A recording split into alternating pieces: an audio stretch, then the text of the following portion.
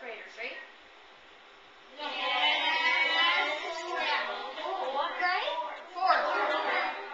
Okay. Great. Good to know that. Yeah. So actually, you're just the perfect grade for this presentation. You're pretty much the grade in mind I had when I was creating it. So, descriptive writing is important for many reasons. And you might be wondering why I'm teaching you about this, since I am, after all, just 12 years old. Well, at the age of 7, I published my first book. It's called Flying Fingers: Master the Tools of Learning Through the Joy of Writing. And basically, it's a how to write handbook for students and teachers, but it also contains 9 of my stories.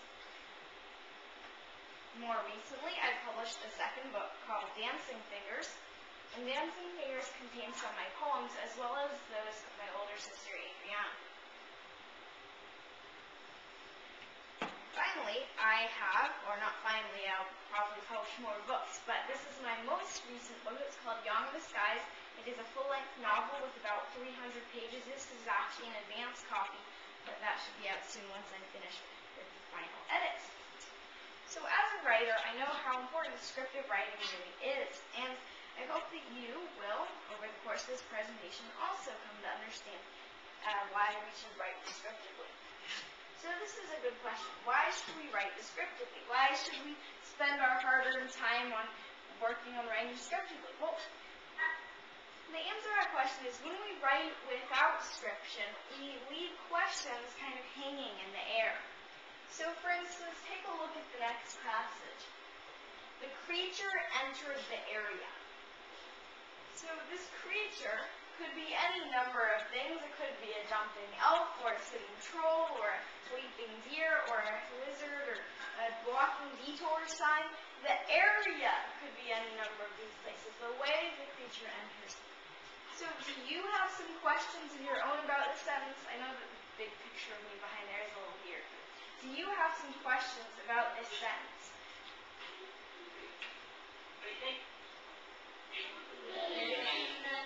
Okay, so let's call on the kids. Do we have any questions? Do you have a question to ask the Dora?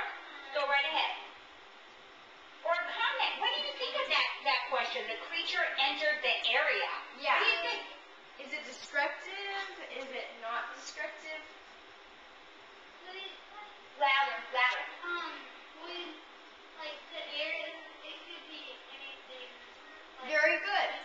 The area, it could be anything, really. So it could be any number of things. If you look at it, it could be a giant haunted house, or a cabin in the woods, or a shop front, or a cafe.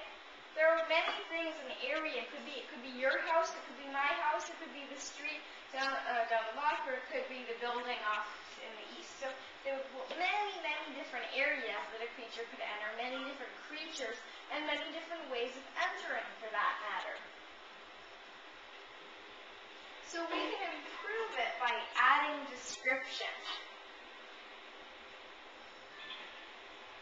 What makes writing descriptive? Would anybody like to answer me this question? What makes writing descriptive?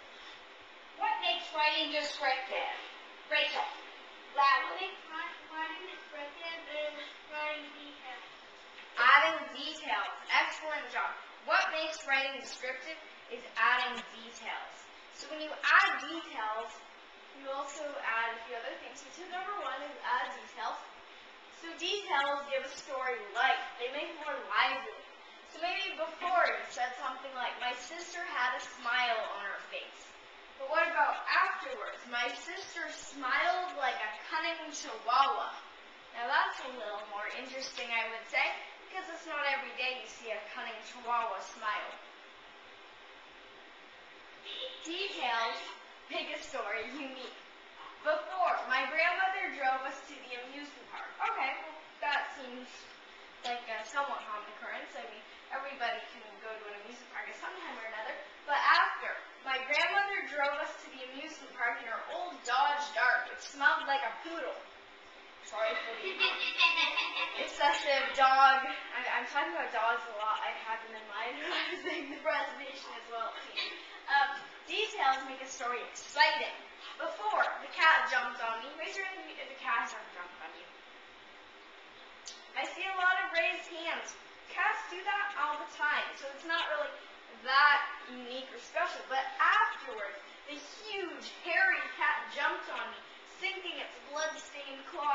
my sweater. I added bloodstain for effect, even though it wasn't really there. But you see, when you add details, how you can really see that in your mind, you know, a huge cat jumping on somebody, it makes it more funny and interesting and also more descriptive. So details are really important. Let's practice adding details to some of these sentences. The tiger yawned. How can we add details to the tiger yawned? The tiger yawned, yes. Super loudly.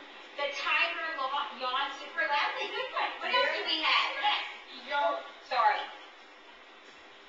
Okay, go ahead. Answer that one. The tiger yawns super quietly. The tiger yawned super quietly. Okay, so we could have loudly or quietly. Either one is fine.